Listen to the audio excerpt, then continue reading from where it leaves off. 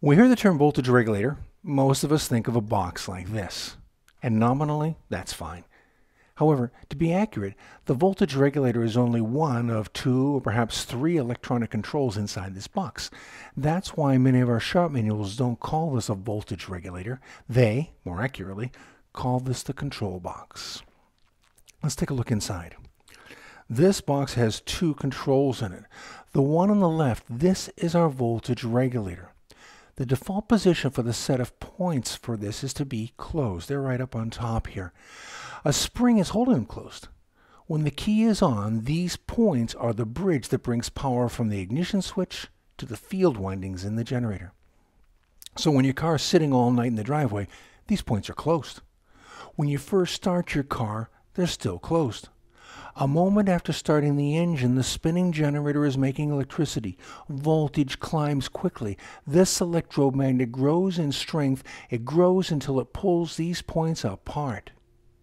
At that instant, the current to the generator's field stops. The field is neutralized and the generator stops making electricity. Voltage quickly falls. The electromagnet weakens. The spring-loaded points close again. It's a cycle. Up, down, up, down, up, down. By rapidly cycling, or opening and closing, or off and on, if you will, the current the generator makes is regulated. In fact, if this was running, if you put a little rubber hose in one of your ears and held it down near here and got up listen real close, like a doctor listening to your heart, it sounds like a bee. It's going bzzz. They're really, really fast. And that's how she regulates the current. Now, what is this? What does this do? Well, when the motor is running, the generator is doing her job. She's making electricity. Part of that electricity is sent to the battery to recharge it. The rest goes to other parts of the car that need power. This keeps the battery charged and keeps the lights and the ignition happy. In order to charge the battery, we need a bridge between the generator and the battery. That's this device. This is the subject of this video. This is the cutout relay. The default setting for this set of points is open. Okay? A spring holds them open. So when the car is parked in the driveway all night, these points are open. For the first few moments after you start your engine in the morning, these points are open. When these points are open, there is no bridge between the generator and the battery. As soon as the generator begins to make electricity, this electromagnet pulls these points closed. When the points are closed, power from the generator is allowed to flow to the battery. These points do not regulate. They don't cycle rapidly. There's no buzzing. They're naturally open when the motor is off, and they are closed when the motor is on and the generator is making electricity. So why are they naturally open? Why don't we want a bridge between the generator and the battery all the time? Well, let's imagine we're driving down the road. The motor is spinning, the generator is making electricity, the regulator is keeping the amount of electricity that's going to the battery in a nice, safe range. The points of the cutout relay are closed because of the magnet. Current from the generator is flowing to the battery. Everything is working exactly as it should. Now, imagine we come home and we turn off the car and walk away. If this bridge between the battery and the generator is still in place, i.e. the points of the cutout relay are somehow stuck closed, what will happen? Well, it's not hard to imagine. Just like water flows downhill, electricity flows toward ground. When the motor is off, the generator is no longer pushing out current.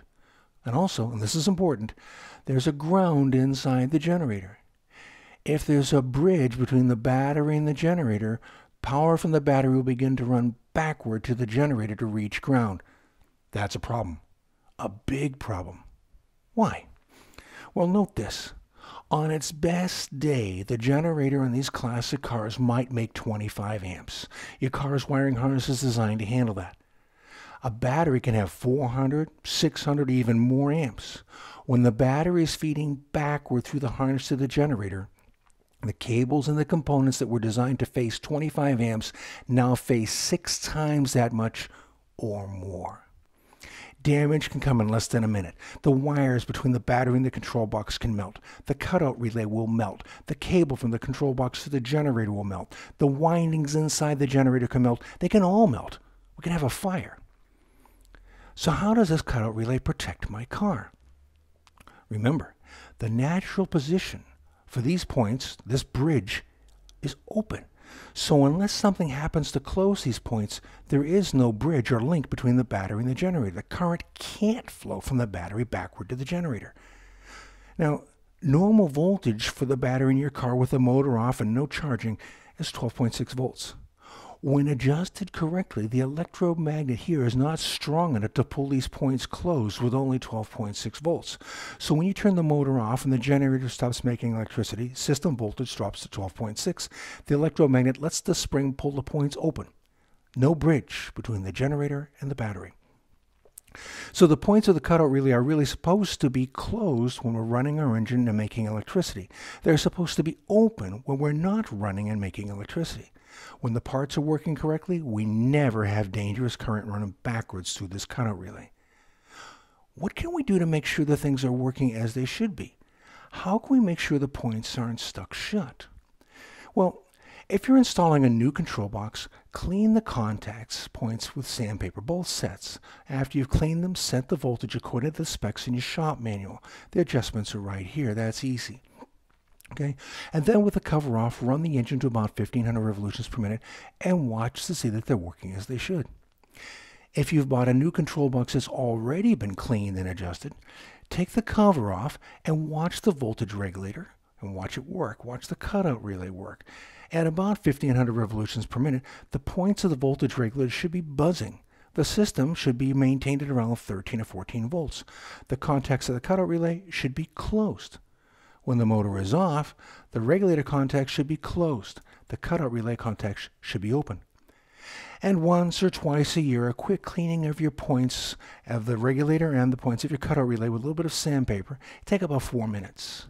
You can do that with the control box mounted in the car with the wire still connected. It's easy.